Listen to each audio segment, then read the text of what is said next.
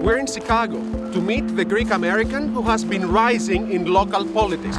In fact, Paul Vallas might be the next mayor of the Windy City.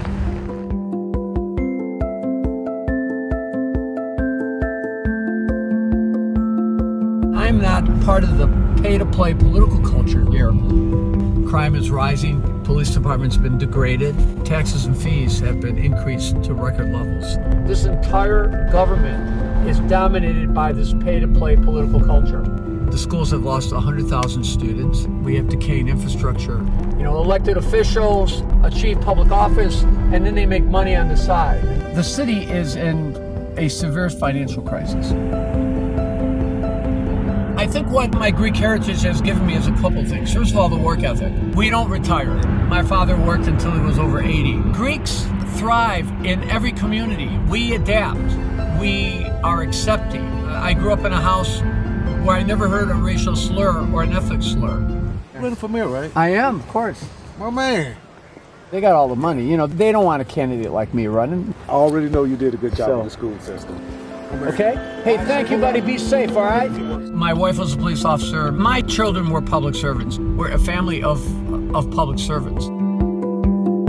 My son lived with drug addictions. He aspired to do his social service as a counselor, to work with people who had drug addictions of their own. Well, I lost my son last February. How did that shape me?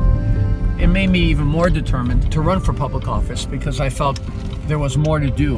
His name is Paul Vallas. He's running for mayor.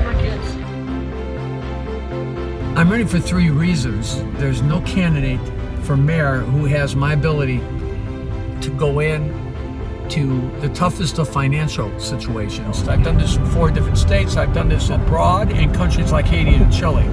I've balanced 17 multi-billion-dollar budgets. I was the city budget director in the 90s during a period of financial stability and economic prosperity. So I know how to run the city.